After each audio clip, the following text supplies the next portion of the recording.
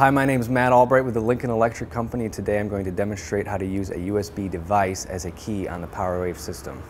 There may be times when you want to limit system use to qualified operators, and this is a way to do that. By simply inserting the USB device into the system, I can create a key.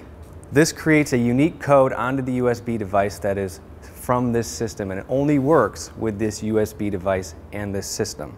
Once I've created the key, by connecting to PowerWave Manager, I can set this up to lock the system unless the USB device is in, and let's demonstrate how to do that. Now I already have my laptop set up with PowerWave Manager, and I'm down in the setup parameters. Under P514, it's going to say, do you want to use USB key as a lock? By selecting yes, the system now is locked. It's going to ask me if I want to recreate the code. I'm going to say no because we already did it. When we walk back over to the machine, you're going to see that it's locked, and it won't function until I stick in the USB device.